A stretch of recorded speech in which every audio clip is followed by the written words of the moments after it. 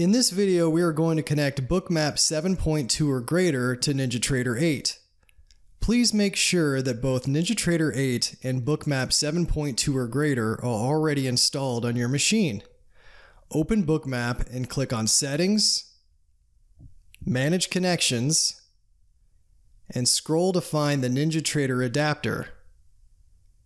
Click Install.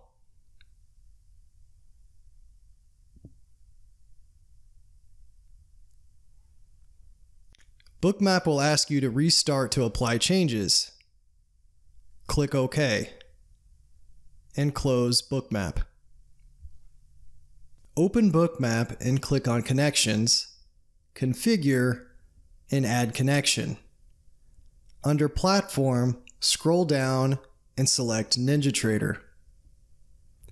There will be a list of instructions of how to connect to NinjaTrader.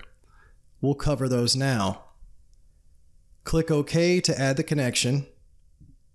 Go back to Connections at the top left and select NinjaTrader. Now open NinjaTrader 8 and make sure it's connected to the live market. Next, import the proper Bookmap Ninja script in NinjaTrader. Select Tools, Import, and Ninja Script add-on.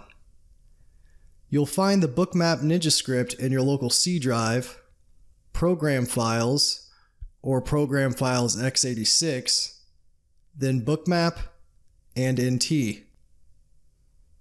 Select Bookmap Ninja Indicator. I've already imported the Ninja script, so let's move on to the next step.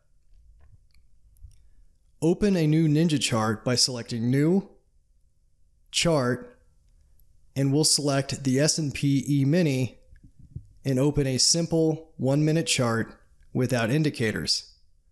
Click OK. In the new chart, click on the indicator icon. Scroll down and double-click on the Bookmap indicator. Make sure it's added to the Configured section and click OK. Bookmap should automatically populate the chart. If you are prompted to select the proper account, please do so.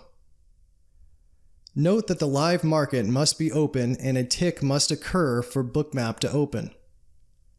In the event that Bookmap did not populate the chart, go back to your Ninja chart and hit F5. Bookmap will then populate the chart. If you want to add another symbol to Bookmap, open another chart in Ninja and add Bookmap as an indicator to that chart. You'll note that another tab with that instrument will open in Bookmap.